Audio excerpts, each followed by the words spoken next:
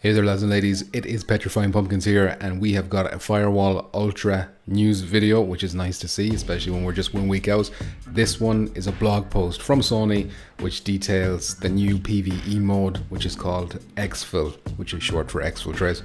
So I'm just going to go over the details, see what's new, any improvements over the last one. It seems like there's a lot. So revealing first details on new Firewall Ultra PvE mode Exfil.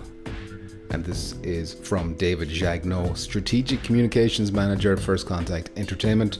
So, includes support for co-op with up to 4 players available at launch this August. So anyone who played Firewall Zero Hour remembers there was a co-op mode in Firewall Zero Hour that also supported 4 players, but it was somewhat bare bones. You know, I think if most people were into the contracts mode, didn't really pay much attention to the co-op mode unless they wanted to maybe, I don't know, learn the maps a bit better or try out new weapons or whatever. So today we're pumped to reveal one of the biggest evolutions to the Firewall franchise by sharing new details on Firewall Ultra's player versus environment game mode, Exfil, short for Exfiltration. This brand new PvE game mode aims to challenge players in a group across every map that is available in-game to offer an unprecedented level of variety and excitement to the Firewall experience. In this blog, and of course it's a blog again, we can't get videos for whatever reason, but it's a blog, we'll take what we can get. We're going to break down the new Exfil mode and why we're so excited for everyone to check it out when Firewall Ultra launches exclusively for PSVR 2, August 24th. That is 1 week away. Less now, I think. And here we have this is new, the GIF is new, but it is like literally 2 seconds of gameplay in a GIF, maybe 3 seconds if we're being generous. You can see a few contractors moving around, you get an idea of what the flashlights look like, and you know, not much else. Correct me if I'm wrong, but I think that map is Oil Rig as well, so we're still seeing the same few maps being shown off. We still haven't got a new one yet. The Firewall franchise is well known in VR for its pulse-pounding gameplay without respawns, intense firefights across an assortment of maps, and deep customization and progression. All those pillars are carried into the new PvE Exfil mode, but this time with a focus on challenging AI enemies. So big focus on AI and the improvement of AI over what was in Firewall Zero Hour. So what is Exfil mode?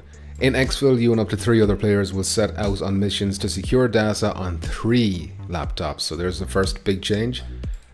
Which is a big change from the single laptop format of our PvP mode contracts. So in contracts it remains the 1 laptop, but in this mode it's 3 laptops. We've designed each map to accommodate both PvE and PvP game modes, so you're always uncovering new pathways through levels and finding great flanking spots to take out enemies. So there won't be unique maps for PvE, they will be the same ones you're using in PvP.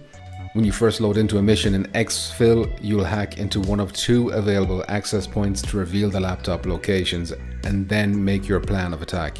Will you try to split up to cover more ground as a squad, or will you stick together to cover each other's backs? Do you plan to sneak through corridors and try to remain undetected for as long as possible? So stealth is viable, it seems. Or will you roll up guns blazing to wage war?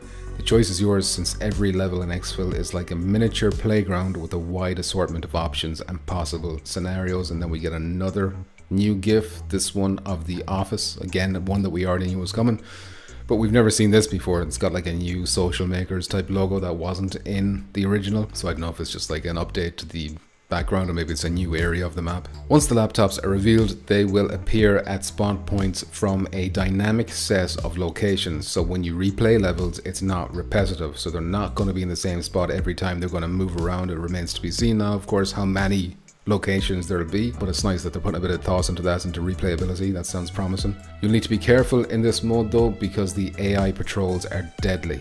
At the start of a mission, the enemy units won't know your location, so they'll simply be preoccupied patrolling around the map. Once you initiate a hack and start firefights, that's when things get more intense. My laptop is just going crazy right now.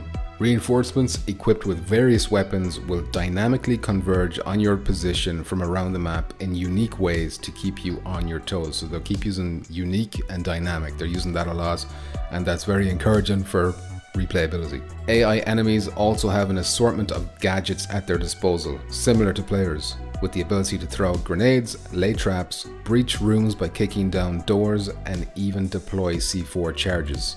These aren't your run-of-the-mill AI bots that just run into the line of fire blindly. They take cover, they flank you, and react to your moves intelligently.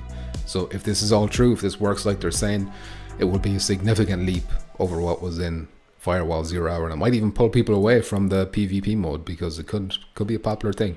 If you manage to hack all 3 laptops and secure the intel, this is when things escalate. You and your squad must make it to the Exfil zone and hunker down to survive until your evacuation completes. So once you get to the zone, you have to wait for the extraction to complete, and this is when you're under attack.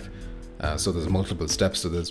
This is the hardest part of the match, as enemies converge in your location and give you everything they've got. For players that manage to make it out alive, they'll be rewarded with in-game currency, which is called crypto, and hopefully they'll have completed a few Black Road dealer assignments as well. More on that later. So there's 2 interesting things here. The first thing is that for players that manage to make it out alive, they get rewarded, which kind of implies that the ones who don't make it out alive, the ones who die during the mission, maybe they get nothing. And depending on how long it goes on, you know, that'll be interesting to see how people react to that. Maybe they'll still get something, I don't know. But it's going to be interesting to see how the reward system works for that. And then the next thing is this Black Road dealer assignment, which they'll go into more later. They say, however, if you had to guess, I imagine it's going to be like mini objectives, you know, something maybe similar to the contracts or the operations that we had in the original. Maybe you get 10 headshots or something like that, and maybe you can complete an assignment, complete guess, for bonuses or whatever. That would be my guess.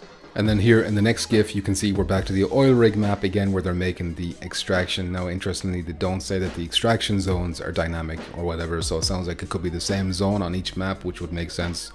For example, for this map, to have like a helipad, and maybe a helicopter comes in, who knows. But you can see that the squad is making their way to the designated zone. It's like highlighted in a yellow square, it seems, and there is like crates and stuff lying around there, so there is some cover there for when presumably waves of AI come to stop them from getting away. So Firewall Ultra is designed as the kind of game you can keep coming back to again and again over time on your PSVR 2 and consistently find something fresh and new to do and see.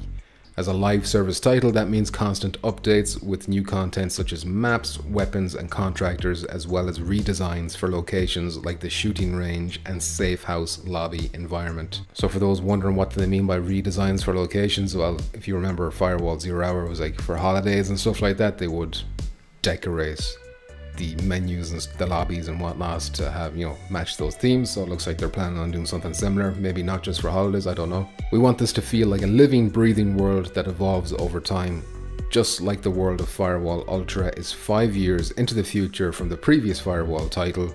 As time goes on, Firewall Ultra itself will also see changes. The wait is almost over since Firewall Ultra launches exclusively for PSVR 2 on August 24th. Etc, etc, etc. Pre-orders are live now, so you can be ready to dive in to the all-new PvE Exfil mode to put your skills to the test or squad up for 4v4 PvP matches. One thing to know is if you have pre-ordered the game, like I did, you can actually preload it now since yesterday, so you can have it ready to go for day 1. And that's the end of that information. I'm a bit disappointed there was no trailer to go along with the Exfil announcement to see us in action. We just got a few gifs, sadly. But having said that, we're just 6 days away now, so I'm not too butthurt over that either. Let me know what you think in the comments below. If you liked what you're hearing about Exfil mode, is it something you're going to try out now? Maybe you weren't interested in before, but now that you're hearing it's kind of more fleshed out, there's more depth to it, maybe, especially with these Black Road dealer contracts and stuff. If you're interested in Firewall content or PSVR 2 content in general, then be sure to hit like, subscribe, all that usual YouTube and shite.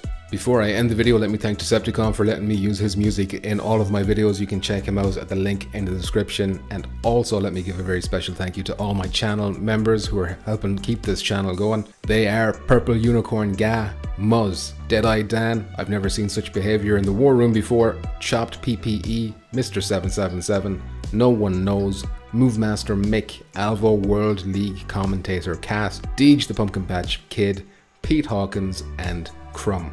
Thank you very much for your support. If you want to support the channel as well, you can hit the join button beneath the video and become a member too for exclusive perks, benefits, all that kind of usual YouTube and shit, you know how it is. With that, I will end the video. Thank you very much for watching, and I'll see you in the next one. Please stay nice and